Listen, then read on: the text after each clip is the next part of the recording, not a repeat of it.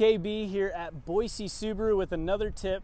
I just saved my customer a 2-hour round trip drive to the dealership and back for something she could have fixed in her own driveway. I gave her a call and she was super pleased with it. I hope this helps you out as well. As stated in the title, we're going to be fixing your auto windows.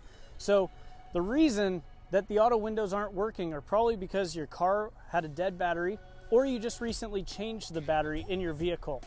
What you have to do is reprogram the maxes, meaning the max value set up here and the max value down here.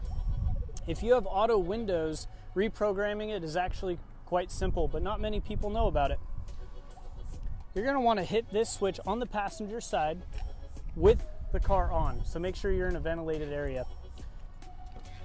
Press and hold that down and continue to hold it down for 7 seconds even after it's gone down. There's a faint click, you may or may not be able to hear it, but within 7 seconds you should be good. Same thing going up. Pull and hold that up for about 7 seconds. 1, 2. A few moments later. And you can release. That should fix it. Now, if you have auto windows on all of the doors, just like this one, you may have to do it for the rear as well. Test it out on the driver's side and all should be well. If that helped you out, smash that like and subscribe button. If you have any additional questions, comment down below and I'll try to get to them to help you out. Other than that, enjoy the weekend. It's a great one.